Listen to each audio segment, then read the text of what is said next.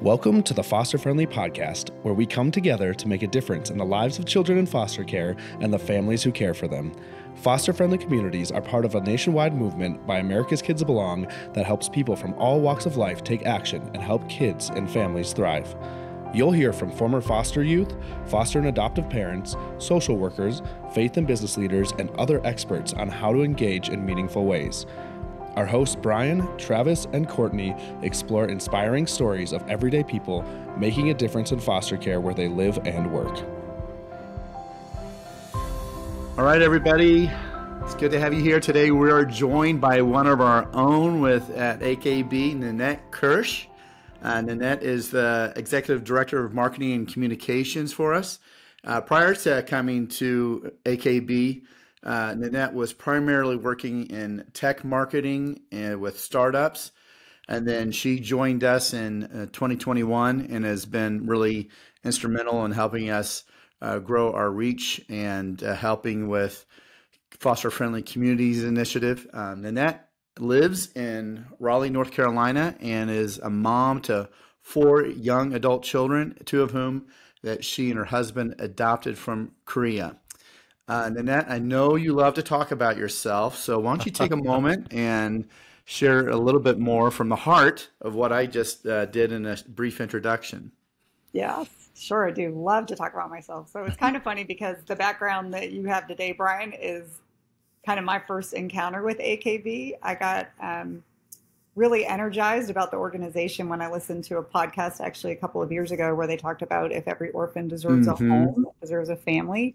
And loved the work that AKB was doing. And it kind of led to a year-long conversation between you and I, talking about what you were doing, trying to figure out where I might be able to plug in. And I did not anticipate then that I'd be here today, that would have traded in my tech marketing career to work on recruiting families. And I have never looked back. I love it. Yeah, when Nanette reached out, I was super impressed, but we were also in a place where we weren't really ready to hire someone. So she always thinks I played hard to get, and it wasn't, and that wasn't the reason. I really wanted her to join our team, but it was like, we're broke. I was like, you just I'm not as cool as she thinks I was. Just don't have money. Fortunately, yes, she was driven by her own mission in life, and was we don't need to get into the details, but was willing to reduce what she would normally make in order to join this team and help kids who need families. So grateful for her heart. Yeah. Really happy to have you on today. So that's a great segue into kind of what we're going to talk about next and have you kind of share with us, Nanette, so your background, as Brian said, was primarily in tech marketing. How has that experience helped you in leading the marketing strategy now at the nonprofit America's Kids Belong? Some differences, some of your perceptions around that. Yeah, I was thinking about that a lot. It is kind of interesting. I think one of the things was that it really was a building opportunity similar to a startup. Only I had the privilege to walk into a really powerful platform. Like there was a strong national social media platform, a lot of recognition and respect for the AKB brand. And so that was nice, but we hadn't really built a marketing capability. And so looking at in my SaaS marketing background, a lot of the work you do is to get people into your funnel and help move them through to a decision about a software subscription. In this case, we're asking people to invest their lives, to do something a lot harder, to foster or to adopt a child into their family forever. And so really taking, I think, a learning posture and trying to understand what are the steps in that journey, what are the obstacles that people run into. And so applying a lot of the same questions that I learned to ask in for-profit sector marketing to something a lot more personal for people, and just cultivating the empathy. I had to really learn how to write differently because I tended to write B2B feature benefits kind of messaging, and this is a lot more complex. So I think that stepping stone, kind of working with you, Travis, and Brian, and the rest of the AKB team, who we're really fortunate. So many are actually living that mission to kind of understand their journeys and use that experience to build into the experience that we're, I think, making great progress to create for people through our own marketing outreach has been really interesting. So then that you said something that I think is just key. I want to highlight is that in your prior work over the decades, a lot of what you were marketing was a product or service to a business that said, this thing will make your work better, easier, it'll make you more profitable. And then you had to switch to, we're asking you to do something that'll make your life harder. No kidding. That's such a good point, Brian. Yes. We're asking you, to do something extremely challenging, which really is part of the reason we created Foster Friendly. And this podcast is called Foster Friendly, and we cover a lot of topics, but today we're specifically talking about foster friendly community. So, and it was a bit of an evolution. Why don't you share with our audience a bit of why we felt like this foster friendly community was a critical idea? I told you it was going to be challenging doing a podcast with you because when I explain things in the market, I always quote you. So Brian Mavis always says, not everybody is called to foster or adopt, but we're all called to do something. And it is a small population. There's only about 200,000 licensed foster homes, and it's a hard walk. And so part of it was, how do we invite more people into the mission? What are ways that people can get involved, even if foster care and adoption aren't something that they can take on? And so when I joined, you all already had the Foster Friendly app, which had business discounts and some churches on it who offered things like wraparound teams or support group ministries. But it wasn't as vibrant because one of the things that also is true from my previous background is a piece of technology alone isn't ever going to solve a problem. Mm-hmm. It's what you put behind it. It's the cultural change that has to happen with it that's necessary for it to really deliver the value. You need a champion. You need someone who's going to embrace it. And so from my perspective of how do we get more people into this game, and what are some ways that we can help this app take life, it needs to live it at a community level, that when you look nationally and say there's 400,000 kids in the U.S. foster care system, that feels like an overwhelming problem. And me as one person, I don't think I can impact that. But if you tell me in my community, there's 100 kids in foster care, I can much more easily feel empowered to impact that. And I think the app was sort of the genesis of starting some other on-ramps to bring every stakeholder group in a community together, that everybody can do something. And Brian, I know a lot of your work previously had been at a state level with kind of a similar milieu, that one of AKB's strengths coming in was that they knew how to bring a lot of disparate groups together to have collective impact. Mm-hmm. Yeah. And with that, we were looking at kind of dividing the United States into three sectors. So three slices of this pie. And we felt like we had good inroads into the government side, whether it was child welfare specifically or it was elected officials. We also felt like we had a good inroads into the faith community, how to elevate the work that they're doing or activate them. And the place that we were trying to crack this nut and struggling a bit was in the market space, in the business community, which is the largest space in the United States and also the least active. And the business community, you have a lot of business leaders, owners, managers who care about social issues. But there were a couple of problems we were trying to overcome. One was the business community does not think about foster care. It is not on their radar. They tend to think, when they think of social issues, they think of homelessness or addiction or mental health. Those are kind of the top three, I think. And they don't think of foster care, which is a pipeline to those three issues and a few others. The other issue was that businesses typically thought, well, in order for my business to make a difference, there's only two options: write a check or close down my business for a day and go volunteer somewhere. And so what the nut we were trying to crack was, what if their business could be part of the solution? And so this is the idea that we were trying to solve, and I feel like I think we've cracked the nut. So so once you riff off that a little bit, Nanette, just take whatever I just said and expand on it. Yeah, I think finding a way. I love the idea that businesses don't have to stop what they're doing to have social impact. And I think the other piece that's powerful is that I think it has the ability to change hearts and minds within that organization as an employer. So it comes to mind, and you can add to this, Travis, because you spoke with him, but Nicholas Kelly comes to mind, who is a young guy that we know in Georgia who's a foster dad in his 20s as a single dad.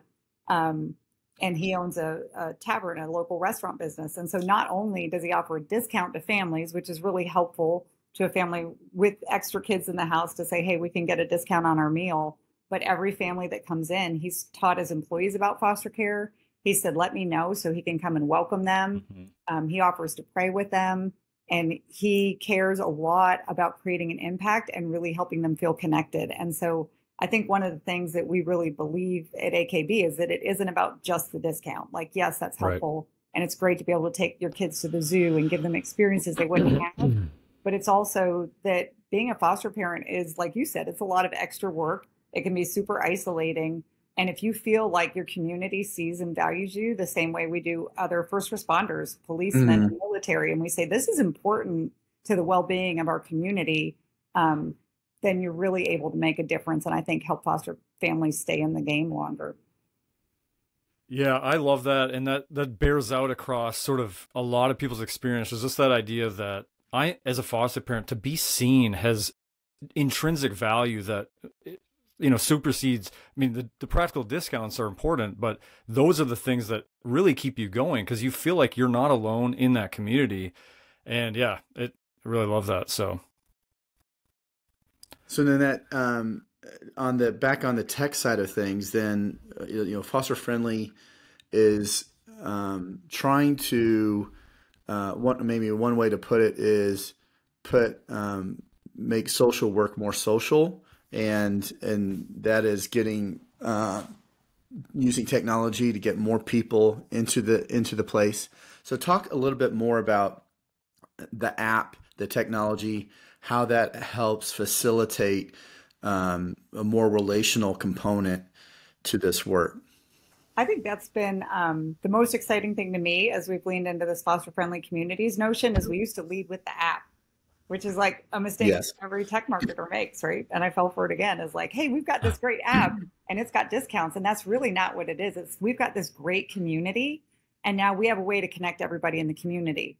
So there were foster closets doing work, and it was word of mouth. Like, you had to tell Travis, who told me, and you're trying to suss out in your spare time while taking care of kids who have a lot of needs, what resources are available to you. Now, all you have to do is download an app to your phone, and everything in your community is there. So you have the visual reinforcement that all of these organizations, churches, nonprofits, businesses see and care about what I'm doing, and they stand with me. And I have practical ways to actually connect with those and access those that don't take a lot of extra time and energy. And I think that's super powerful. So I want to I think right now, I just realized, I think maybe the three of us, we have the curse of knowledge and we're assuming some stuff. So let's go back to say to the audience, hey, look on your phone, go to your apps. Yeah. And there's an app called Foster Friendly. Nanette, walk through, like you just did an example of other nonprofits that can go into the space. Tell our listeners, if you go to this app, here's what you can expect to see and how it's helpful. That's a great point. So in the communities where we're active, you will find entertainment options that foster families really appreciate. Part of what they want to do when they're caring for a child is give them experiences they might not have otherwise. So zoos, museums, any kind of family entertainment is on there. Events, if there's a festival or something going on locally, those events are available, so you can take advantage of those as a family. Restaurant discounts and anything food related obviously is always popular.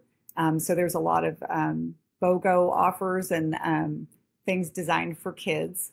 And then there's some really creative, interesting things like hair salons, photography, ways to make a child feel special and maybe give them things they've never had, a birthday party, a professional photography sitting, and even being part of a family portrait, right? Actually having that belonging in a family. And then on the faith community side, you'll find local churches who are offering anything from kids' nights out that are trauma aware. And Brian, I'll let you expand a little more on the trauma awareness side.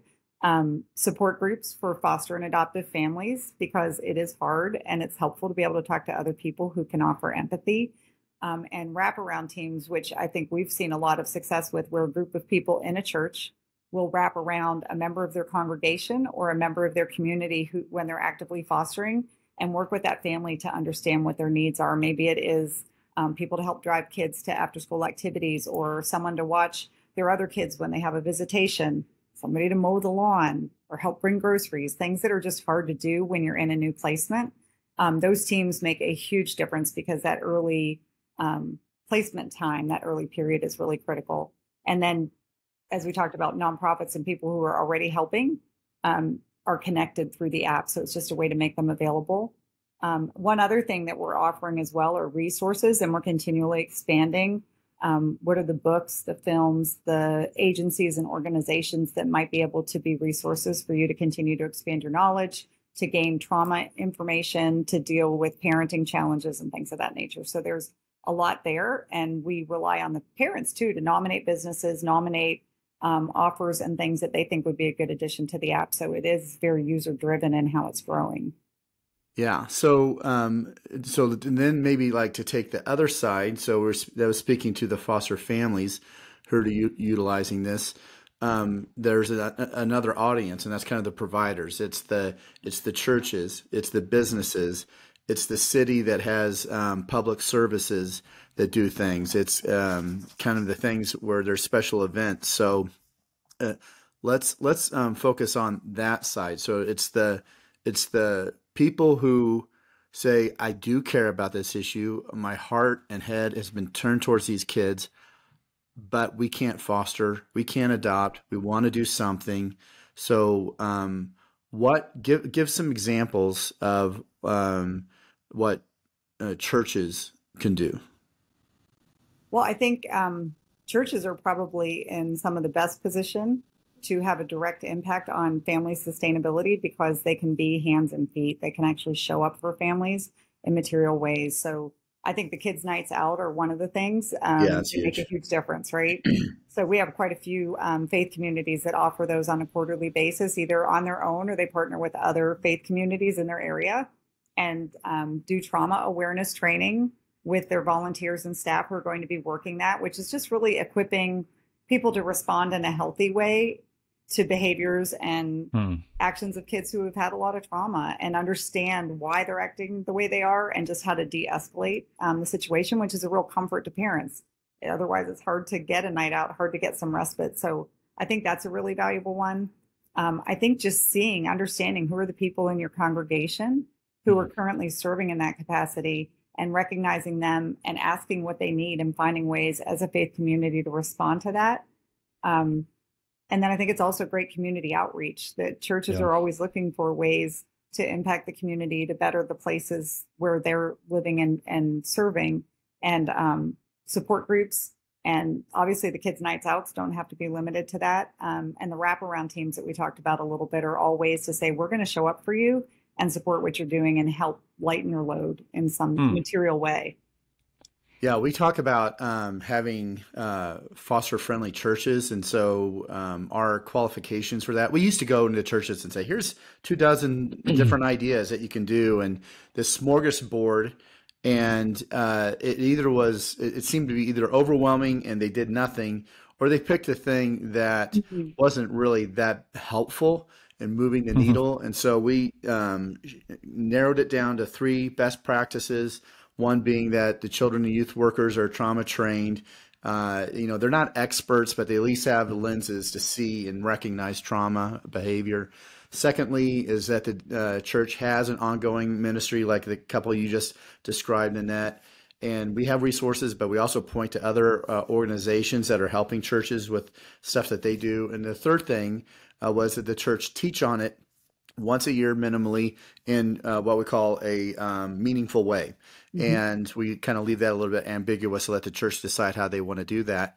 The other thing that if you are listening and you are you have influence in your church, the church is another great place besides doing that to let business leaders, business managers know about this opportunity in their community. And so, for example, we connected with a church and they just did a brief plug for this and got over 100 businesses to sign up to be foster friendly in their community. So the church has a tremendous platform to help a community be foster friendly. Well, that goes back to what you were saying before too, that there just isn't a high level of awareness of foster care in general. And from a business perspective, even a thought about how they might be able to impact that in a positive way. So it's a great place to start, is to activate businesses that already have some commitment to faith, commitment to serving, and help them connect the dots that in what you do, you can actually make a difference in a pretty simple way. And interviewing some churches from America's Kids Belong who've worked with us, have gotten some of the trauma training in our foster-friendly faith communities, I've gotten some feedback to things even like that they'll say, they've had foster families say, this is the first service I was actually even able to sit through, because there's a culture and people are equipped to understand that, hey, when Jimmy's kind of freaking out, it's okay. He's going to the back. We've got people to be there with him. I mean, if we can't, and I think the mentality is like, if we can't take care of our own in that congregation, I mean, now we're looking to go to Africa to help people. I mean, come on here. Something isn't really making sense. And you're also seeing too, some of these churches, by doing that internally in their walls, they're attracting people coming to the church because they're hearing how much they're caring for their people. I think I'm sorry. No, go ahead. Go ahead. Did you want to respond to that? Okay. I guess the question I have in my mind is really how does a community look different? Either before and after, or one community versus another, one that's foster friendly and one that's not. What would it feel like? What would the lived experience be like for foster families, maybe kinship families, and for the children especially? What's the difference going to be? Isn't that what I think, as we evolved this idea in the organization, I think that's what got us all so excited about this notion is our mission is to dramatically improve the experiences and outcomes for kids in foster care. And that's deep work. That isn't something that happens because you give kids backpacks. It takes a lot of time and a lot of commitment. One of the analogies I was thinking of, and that's where I was starting to go with what Travis said, is you think about a child that's had trauma, and I can make a parallel to coming home with a newborn. You've not experienced that before, and you feel completely underwater. And what traditionally has helped a family get through that is extended family and having grandparents and aunts and uncles and cousins all come around that family and pour into that child. As a community, kids in foster care need to belong too, and they belong to our communities. They belong to the families that take care of them, and they belong to their bio families, and they need to feel a part of that. And so when we all say, we're going to pour into these kids, and we believe as a community that when our children flourish, our community flourishes. And if anyone in our community is hindered in being able to do that, we all lose. And I think when we embrace that sense of connectedness to those children as part of our future and the flourishing of our own community, that's really powerful. And if you can do something simple, if all of us can do a simple thing, maybe we can't foster per se, maybe we can, because a lot of times I think people think it's harder than it is, that you can have pets, you can have other kids. There's a lot of perceptions people have of what obstacles might be there. But if you can offer a discount in your business, if you can encourage your faith community to step up and do a thing to support families, if you can get other nonprofits, whether they directly support foster care or not, to think about how they might be able to support foster care or support families that are providing foster care, it becomes wholly different. I think you can feel the difference. one of our mayors in Ackworth, Georgia, talked about it's another way to care for vulnerable people, that communities want to do that. Elected officials want to understand who's not thriving, who's not able to be their best in a community, and help bring them along. And as you've talked about and written about extensively, Brian, if you can affect kids while they're still in foster care and help them thrive, you're going to avoid a whole lot of things down the road, downstream. Mm-hmm. Yeah. I was going to add too, like, I love what you said, how it brings people together for the cause, a just cause that needs our eyes and attention. But it also, even if you zoom out even further, think about, like, in the US right now, we're so polarized, disconnected. What actually even anymore brings us together? I think, Brian, you've talked about tornadoes, natural disasters. Outside of natural disasters, and this is an invisible, as you've mentioned, sort of social crisis, it is this way. Foster care gives us a way to actually need one another. Foster parents then need faith communities, who need businesses. Businesses can now, kind of have new relationships connecting to them. So it's this also way that it's just the whole society becomes weaved together and needing one another. So Nanette, as we're heading to a close on this, I'm thinking about the listener right now, and they're looking at their app, and there's nothing around. Their town is not foster friendly. There's no little pin marks around them. The closest thing is 500 miles away. For those people who are saying, I want to bring foster friendly to my community, I'm more than just interested in this. I'm passionate, and I'm the kind of person who gets things done. What do they do? What's their next step? One option is to reach out to Brian and talk to him for a year. That's an option. But actually, if you go to our website, americaskidsbelong.org, we have a web contact form throughout the site where you can check, I want to start a foster friendly community where I live.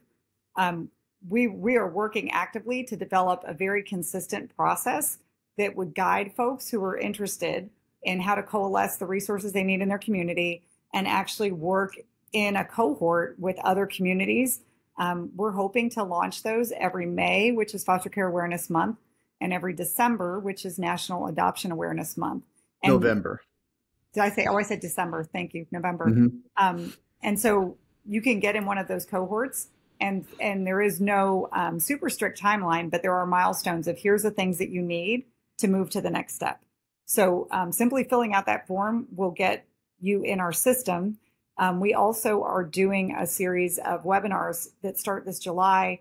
In October, there's one specific to supporting foster families that will take a close look at foster-friendly communities, have some of our current community leaders talk about the strategies that they've used to bring this to their community. But I think the important thing is that bringing the app alone wouldn't be enough. You could just bring the app, get a few businesses signed up, and you won't have changed anything. But you also can be a voice in your community to bring together the players in your community. And it isn't that hard to do. Like you said, you get a church who's willing to make an appeal to the business members. You find a Chamber of Commerce or a Rotary Club or others who are willing to activate around this as their issue. And you can very quickly get to a point where you've got a good foundation to start to make lasting change, sustainable change in your community.